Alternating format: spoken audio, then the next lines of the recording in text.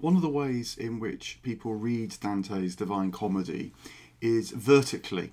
So the idea is that there are corresponding moments and perceptions, experiences in Inferno, in Purgatorio, in Paradiso. And it's very fascinating to look at how those perceptions change in the three domains, because then you get a sense of how Dante's perception itself unfolds, and also it gives us a sense of where we are on the comparable journey in our own spiritual lives.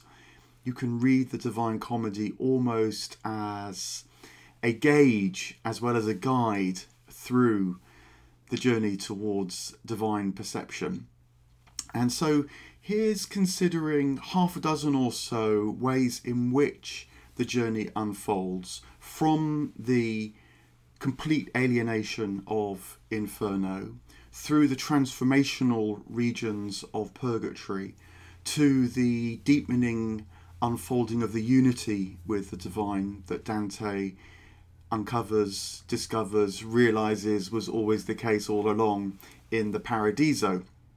Thinking about how these things change in relation to our experience of time, our experience of love, our experience of what it's like to actually seek, what it's like to suffer too, because that changes very dramatically, how the experience of telepathy unfolds through the Inferno, Purgatorio and Paradiso, and then also thinking about the transhumanizing of Dante's soul, the word that he coins and captures the journey towards God as well. So think first of all about how the experience of time shifts. Basically what happens is that in the Inferno, the souls are preoccupied with the past and the future, and that traps them because they don't have what the souls in Purgatory discover, which is a sense of the present. And then that leads in the Paradiso to the ability freely to move across time, to be in eternity. So consider three moments in the three canticles that Dante uses to explore this experience of time. First of all, an encounter which he has in the circle of the gluttonous in the Inferno, where he meets a character called Caco. And Caco is lying in the mud, unable to take in what's good, so lying in filth, and talks to Dante about Florence, which he also knew, but particularly about the terrible things in Florence's past and the dreadful things which are going to happen in Florence's future, which Dante himself is going to have to experience. So it's Caco mocking Dante by playing on Dante's fears for the future as well as terrors from the past. And so Caco projects his own locked-in relationship to time to Dante and creates a sense of terror and horror because he too is preoccupied with the past, anxious about the future, and so is unable to move, literally gets stuck in the mud. But what's fascinating too is there is just a moment at the end of Caco's diatribe against Dante where Dante the poet describes him squinting. It's as if he suddenly, momentarily, but only fleetingly realizes that there's a present here, and that presence has actually brought Dante to him, which is why he can do the mocking. But Caco's unable to hold on to that present, and so after squinting at Dante, wondering, is something new happening here? Am I seeing something in the present? He's unable to hold on to it, and so he falls back into the mud, still trapped. The present, though, shows up for those souls who are in the purgatorial state, and it's why they spend time in purgatory, because in the present they can work on themselves, understand how they are able to convert their vices into virtues that enable them to share more and more with divine life. And that can only happen in the present, because present change only happens in the present. And it's shown particularly with the character that Dante meets called Statius. Now we know that Statius has spent 500 years on Mount Purgatory in the present, transforming. And he meets Dante and Virgil because he has completed his time on Purgatory. His transformation is complete. And so he's able to move with Dante and Virgil from the experience of the timed present towards the timelessness of eternity. And that happens when they enter the paradise. And think particularly about right at the end of the paradise, where Dante's ability to move across time in eternity is fluent. And in the White Rose, one of Dante's images for the Empyrean, the highest of the high heavens, Dante sees all sorts of characters, from the Virgin Mary to Eve, the first woman, and so sees all souls stretched out across history as they're known in timed reality, but now here in eternity he's able to move effortlessly amongst them. He can traverse towards them, but that's not really traversing because there's no distance. It's all about relationship. He can move through time, but it's not really moving across history. It's being present to everything eternally, because again, time is just another way that we on earth measure relationship. And when we know our relationships to be one in the divine life, that is what it is to move from time to reality into eternity. And so that seamless, diaphanous, effortless, timeless ability to be with all things and therefore with the one all is the experience of time transformed in the paradise. So from preoccupation with past and future that terrorizes in the Inferno, through stepping into the present in the Purgatory that enables change, to the free movement across eternity in the paradise. Think about how this kind of way of looking at Dante affects the experience of love. In the Inferno, Dante meets Francesca and Paolo, who are caught up in whirlwinds of love, locked in the desperation for love to deliver satisfaction to them. They were lovers on earth, and they're lovers forever in eternity, except that this is an infernal experience of love, because it's love as possessive. It's being in love with love. It's becoming desperate with the sense that love must be all you need. And so instead of freeing you, you lock the object of your love to yourself. And so Francesca and Paolo are locked together in the Inferno, unable seemingly to escape from this love of love. It's the kind of dream that there's a perfect person out there for you, and if only you find them, all your problems will be solved. Well, the great risk is that you don't find this other person, or if you do, they don't actually end up solving your problems, and even when you are together, close the world down rather than open it up. Love changes, though, for Dante in the Purgatory, when he is experiencing the present, and in particular on the first night of Purgatory, he has a dream, and in his dream he experiences his inner love as rape, as possessiveness, as abduction. He dreams of Jupiter abducting the beautiful youth Ganymede to take Ganymede to Mount Olympus and have him there. And Dante wakes distraught that this is the sense of love which is operative in his psyche, being revealed to him by his dark dream. And yet he's in the present and so can work on it. And Virgil explains to him that during the dream, actually what was happened was that Lucy, St. Lucia, one of the women in heaven who's particularly looking out for Dante, had appeared and carried him further up the mountain. This is what love can do. It can give itself rather than grab for itself. It can help us rise rather than drag us into the places we don't want to go.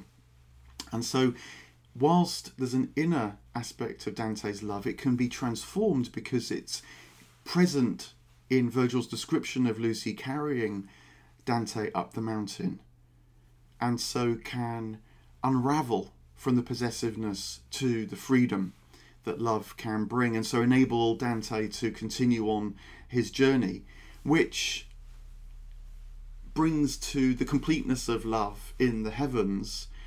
And I think you particularly see this in the angels that unfold around them, as Dante is able to love reality in the sense of knowing it.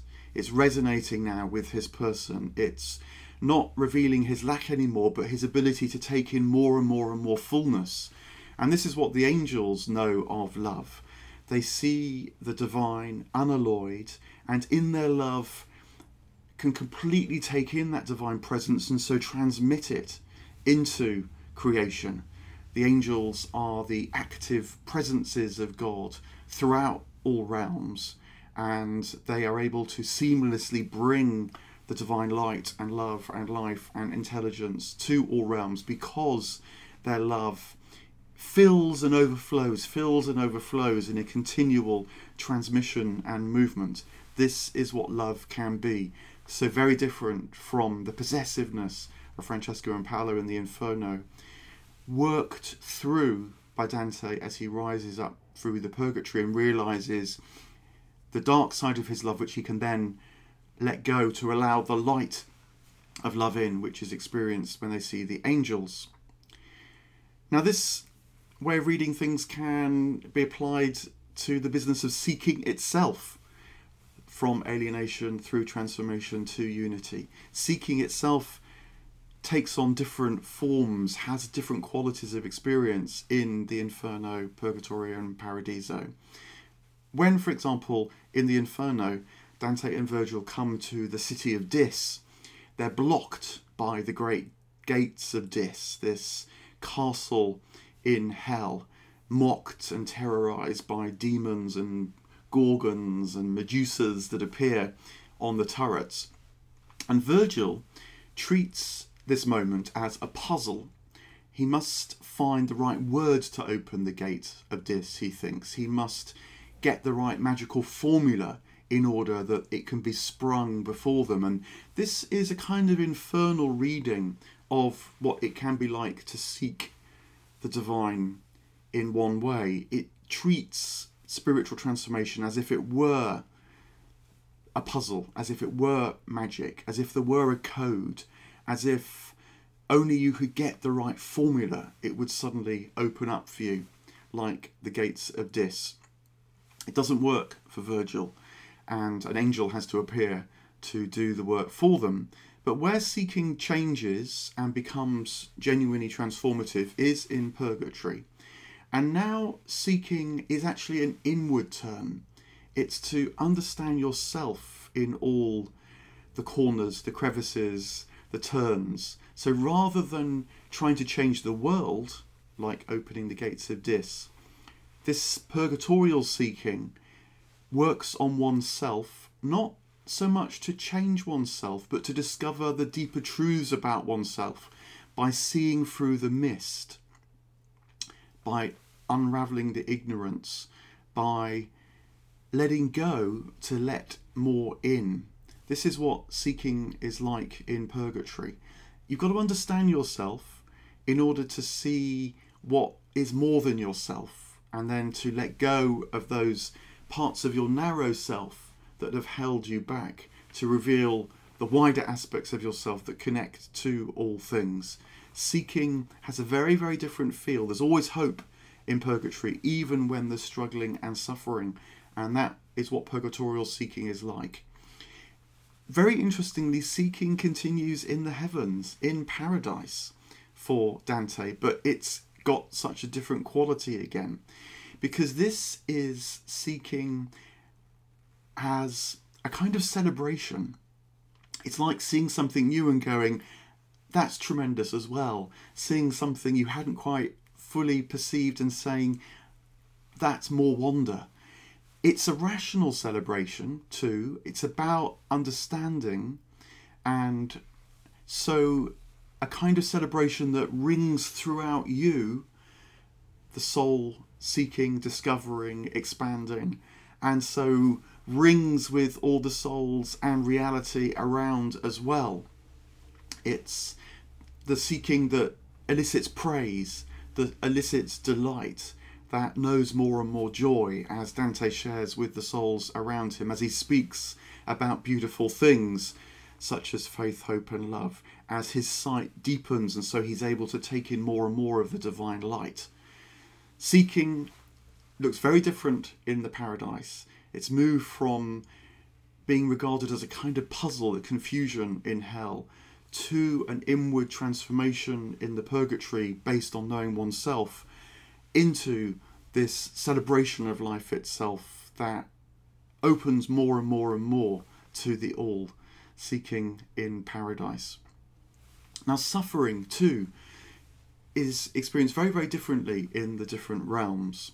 Thinking about suffering now, having thought about time, how that changes, love, how that changes, seeking, how that changes. Thinking now about suffering and how that changes.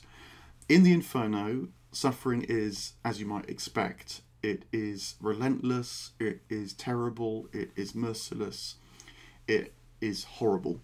And when Dante, just inside the walls of Dis, bumps into a character called Farinata, that is played out because Farinata, caught in his own suffering, taunts and is nasty towards Dante, who instantly starts getting drawn into the nastiness as well. He has to know this experience of suffering in order to travel through the Inferno, because it's as much an inner journey as it is anything else. He must resonate with reality to know reality, and so to know and have revealed to him the nature of this kind of suffering, he must experience it.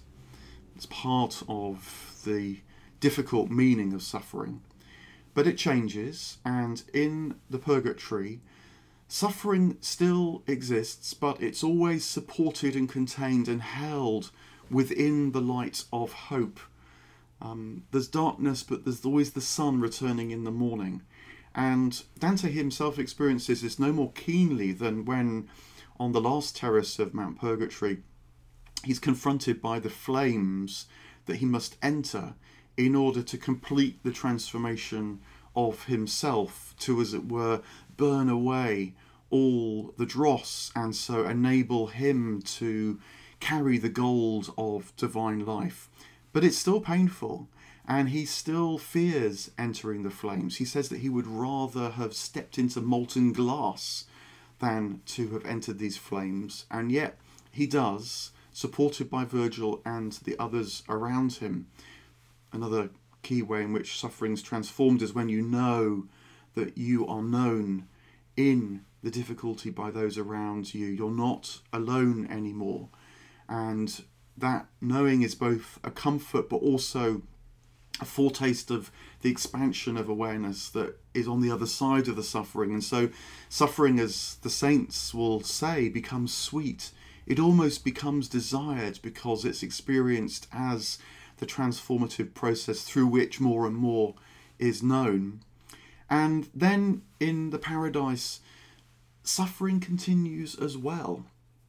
But now it's hardly goes by the name of suffering because it's so associated with this growing expansive awareness of more and more things. But just consider the moment when Dante meets his great-great-grandfather Cassioguida in the heaven of Mars. And here Cassioguida says to Dante that you will have to face the exile from Florence when you return to Earth, which is going to last for 20 years or more, the last years of your life, a long time. And Dante embraces this fact now. He doesn't resist it, but what he does do is go into a kind of weighing up of the experience. He thinks about how there'll be good times in exile as well as bad. He'll find hospitality as well as be thrown out. He'll find patrons as well as have to face the dust of the road. And what's so interesting about this is that Cassioguida stops Dante from doing this weighing up of the good and the bad, as if the good of pleasurable experience can be outweighed by the bad of suffering experience. It says, no, there's a third position to know about this difficulty you will face, which is to be grounded in the divine reality that can say yes to all things, that can welcome whatever happens, because it can tip you back into the ground that holds all things. All experience can be befriended because it reminds you that experience is just a manifestation of the divine life. And so even difficult experience can be thought of as a greater revelation of the divine love. Understand this ground, and then what happens when you enter exile, Cassia Agreda says, will not only be able to be accepted, but be able to be experienced as the continual unfolding of the divine reality, which is closer to you than anything that's happening, as well as transcending all that's happening. In traditional Christian language, this is God knowing of suffering, but not being changed by the suffering. God's immutability, as it's said. The parallel experience, I think, which, say, the parent might have with the child, or the therapist with the client, where they understand fully the nature of what's being undergone, but hold on to the experience that it's transformative because the suffering can be contained. God's answer to the problem of suffering, at least in one aspect here, for all suffering is difficult, but it can change. Be sure that suffering can change. This is what the sufferers tell us. It can be merciless, nasty, relentless. It can become an experience of pain that is known to lead to others and to the all. And then it can rest in the divine reality and so be contained and even befriended, because it is an intimation of what grows within us as the divine presence. Here's a fifth quality experience that changes as Dante moves through these realms: the experience of telepathy. Now, this is fascinating because it's quite a feature of the Divine Comedy, but perhaps less talked about today. And in the Inferno, the souls don't know about telepathy. They're locked into themselves. They are preoccupied with their own experiences, their own regrets, their own vengeances, and so they don't know of other minds. Capaneus, who Dante and Virgil meet, is a good example of this. He's one of the blasphemers on the hot sands, cursing God, and it's such a pathetic sight because he doesn't even realise that his own curses are what's causing him the pain. He's so locked in that he thinks he is God, and so is ignorant even of Dante and Virgil passing as they look on this pathetic figure. But telepathy starts to unfold in the Purgatory, and you particularly see this in the way that souls talk about prayer. The figure of Lepia appears to them in Purgatory, and she knows that prayer is about connecting to others, because she asks Dante for his prayers as she's transforming in Purgatory, but also offers to pray for him. There's the beginning of an exchange here going on, a movement. The gift of life is being offered, received, reciprocated, given, taken. There's a dynamic here unfolding that is a key anticipation of the full capacity to know what's going on with everybody around you that Dante and Beatrice know in the paradise.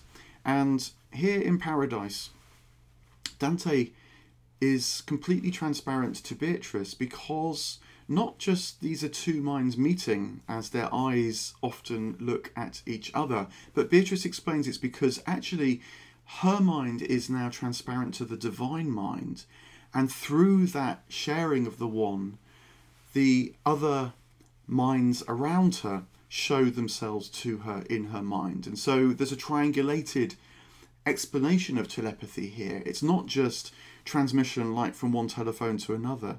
It's actually a sharing in the whole of reality that then reveals things to her about Dante and what he's thinking, feeling, wanting to ask, and so on. A very interesting, I think, account of telepathy.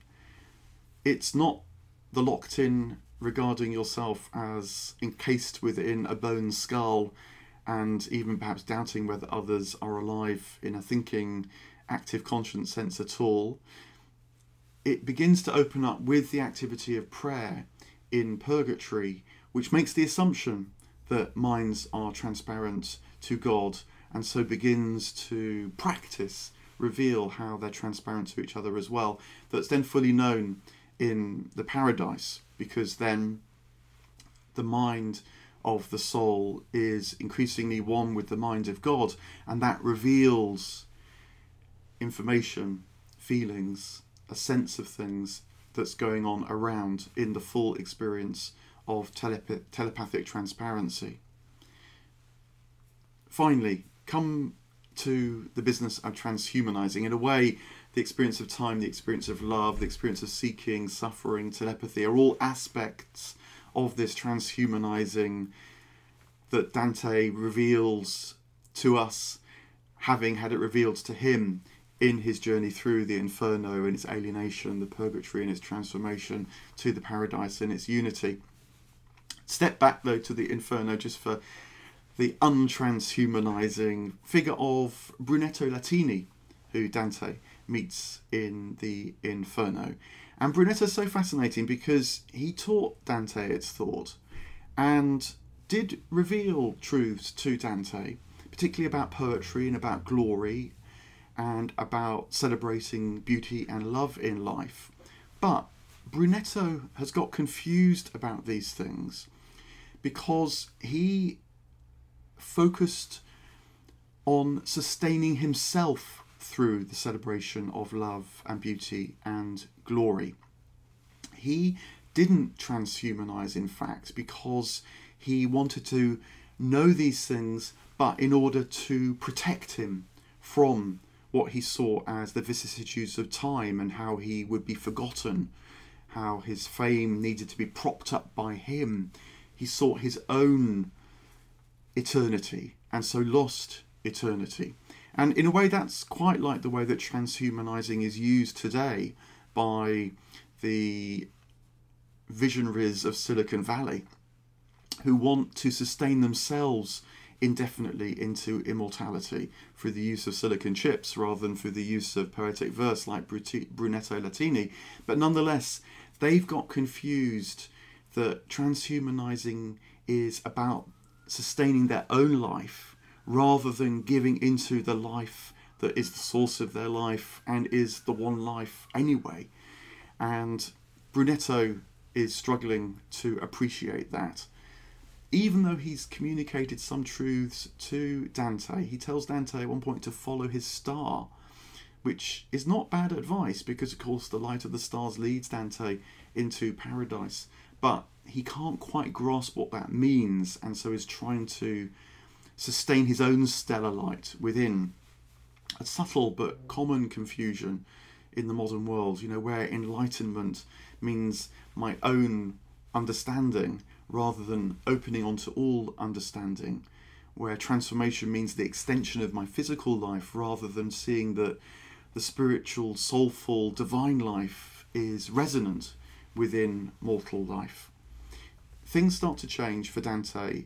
He starts to become more capable of genuine transhumanizing before Beatrice in the Purgatory, where she shows him who he really is. And it's a painful experience for Dante. He must embrace all that he is in order to see how his failures actually are the seeds of his expansion. And so this is the know thyself that can be very hard, and we prefer to know ourselves as we would like to see ourselves and to cut ourselves off from the aspects of ourselves that we don't want to know.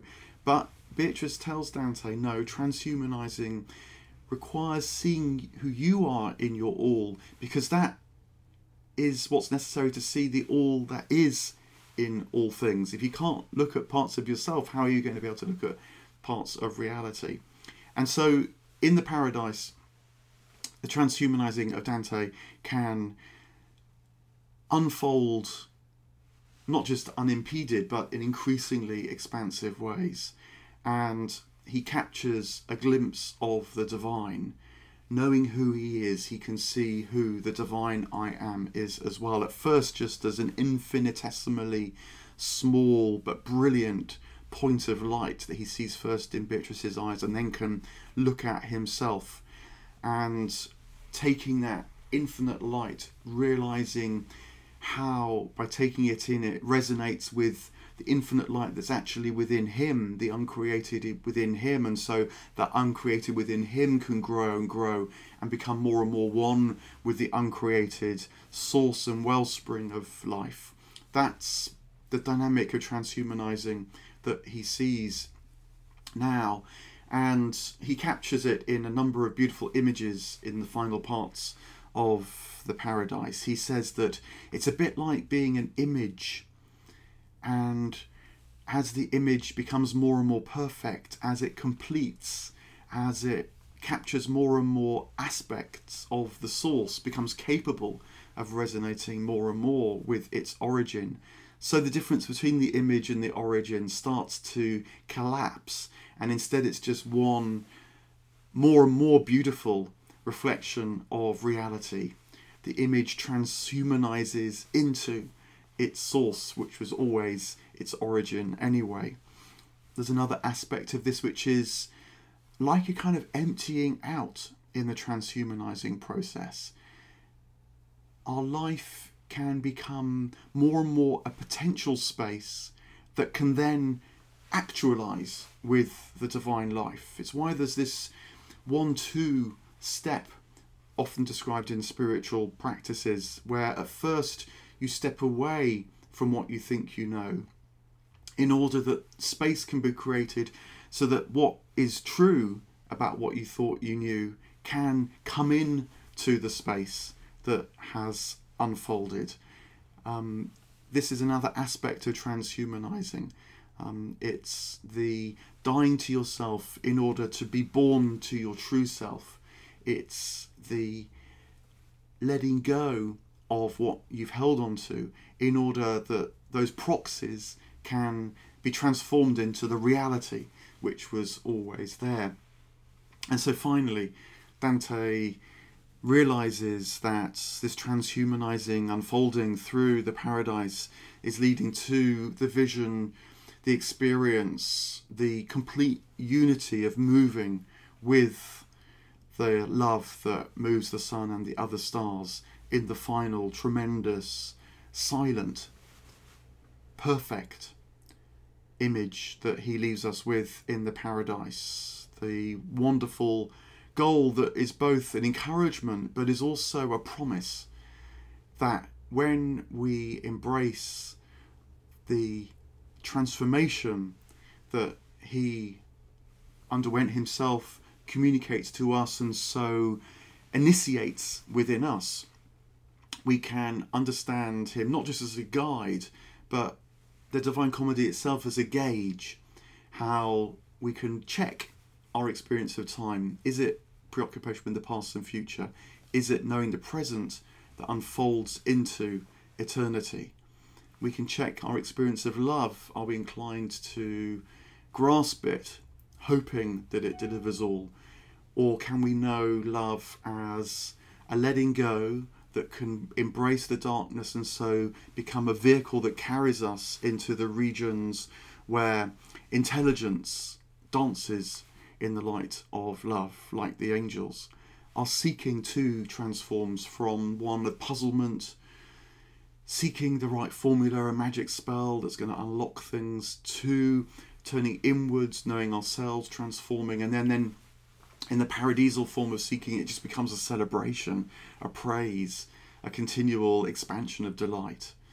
Suffering too does this change from the nasty, merciless, horrible experience of suffering through one that, because it senses the presence of others around that understand, leads to, through the pain, with hope, to a wider presence that the suffering fosters, and then knowing the experience still of wanting more in paradise, but now the wanting known as a grounding, so that everything can be held and contained, as Dante realizes when he accepts his exile, not as a weighing up of what will be good about it and what will be bad about it, but as part of the paradise that awaits him.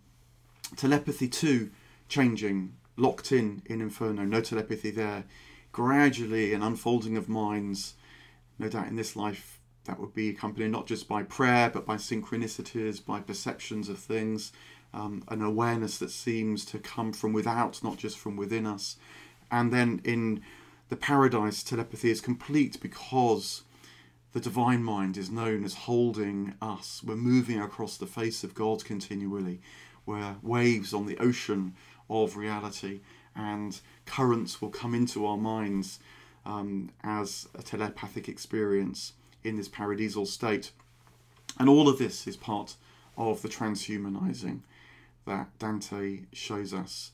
Not like the transhumanizing of today, which is focused on self-sustaining, keeping the glory, the eternity to oneself by using technology in the fantasy that we can go on forever.